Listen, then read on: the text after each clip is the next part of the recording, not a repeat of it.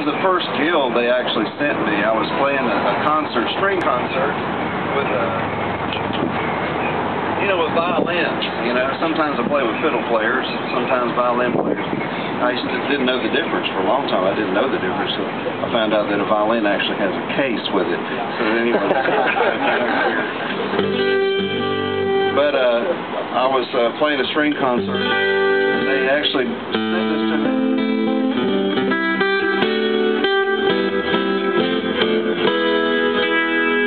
So I love 12-string, and Guild has always been very, very famous for their 12-string guitars.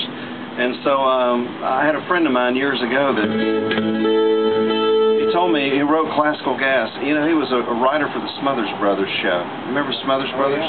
And so he was a comedy writer, and he'd go to these parties, and he was a classical guitar player. And he said everybody, they'd pass the guitar around, and they'd play all these happy, fun kind of, songs, and a lot of them were maybe, more like the Beach Boys or the Beatles. He said, I didn't really have anything to play, and I was a solo guitar player. So he made up a song to play at parties, and it was Classical Gas. Really? And it became a huge hit, But he told me one time, he says, I actually recorded that on 4 tracks, and recently he sent me all the charts. He sent me everything on that. And he said on one track was a classical guitar, the other track was a 12-string. And he put that underneath the other one. If you really listen to it, you hear that crystal sound.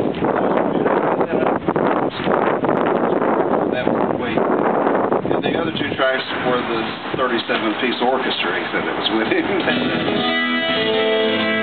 So I played this song back when I was in school. If you can play classical gas,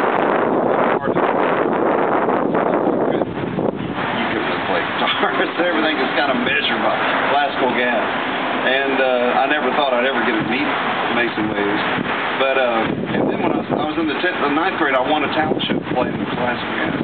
Then when I was in the 10th grade, I played 25 or 64. So I don't want y'all to sit out in the sun. I don't want y'all to sit out in the sun too long. So we're going to go in. I'm going to play one more song.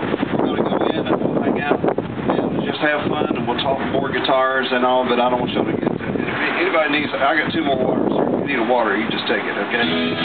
Here we go. Y'all ready? Hold on.